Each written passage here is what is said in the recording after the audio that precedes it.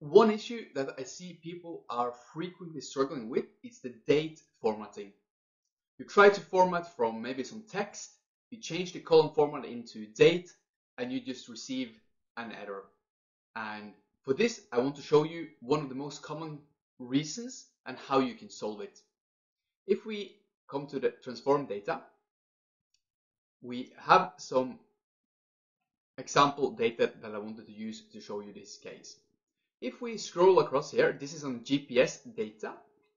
If we scroll across here, we have the session date.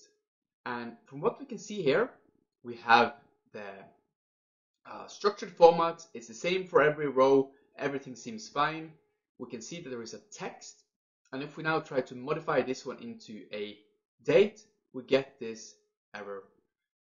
And the problem is, if we come in here and have a look at what is it actually saying, it's just saying that it's for the date format and we can't parse the input provided as a date value.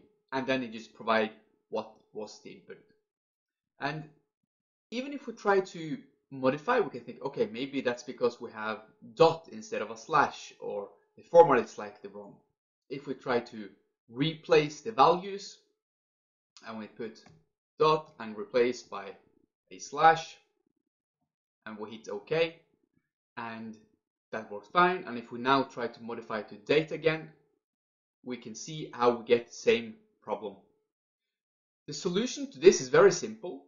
A lot of the time is because of the difference between putting the month or the day first, and that is different in different countries. And for that, you can very easily do this in Power BI using local. If we select this one, we select the date format, so this is the type of data we would like. And I am Norwegian, and in Norway we always put the day first, so 29/03, so March, and then the year. So we put day, month, and year. So what Power BI is saying that, so as an example input for your way of writing it is like this. And when we just like another example, if we take the one we already had, it would be the opposite. If we now hit OK, that is working completely fine. And you can see what he's actually done. He's just swapped those around. So he said that let's just put the month first, not the day, and then he's happy. So now when we try to transform the data, we come to date, we can use all the date functionalities that's already built into Power BI.